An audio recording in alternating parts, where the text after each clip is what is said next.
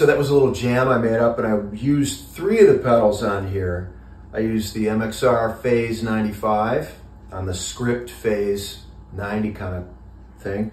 I used the EP boost for the solo towards the end.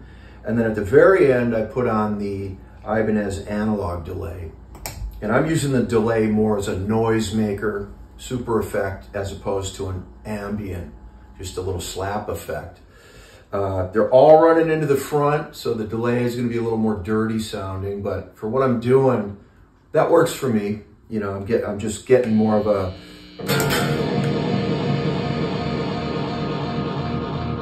And that's what I want. Depending on the band I'm playing or the song I'm using, I'll also set it another way. If I want to set it the other way, I turn the rate down, the level down, and just change the delay time a bit too. So I just get one repeat.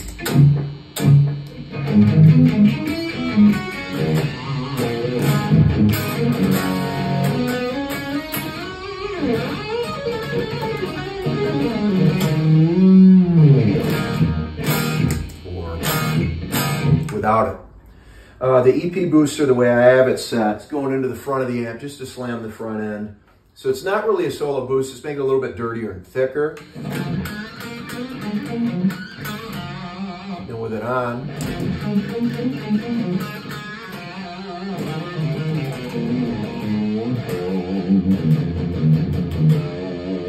it off. And what I didn't use earlier in that clip was the Nobels ODR1. Again, I have it set just to make it a little more hairy. Changes the tone just a bit.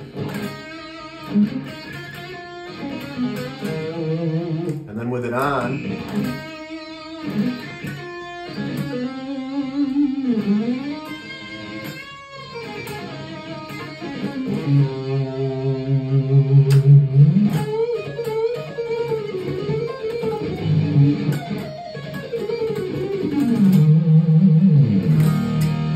so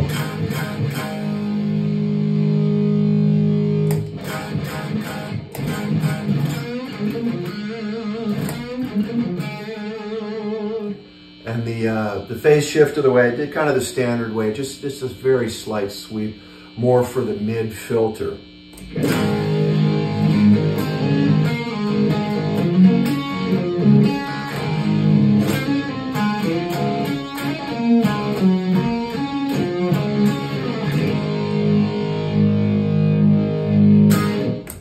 Then, of course, a Boss TU3 tuner to mute when I want to.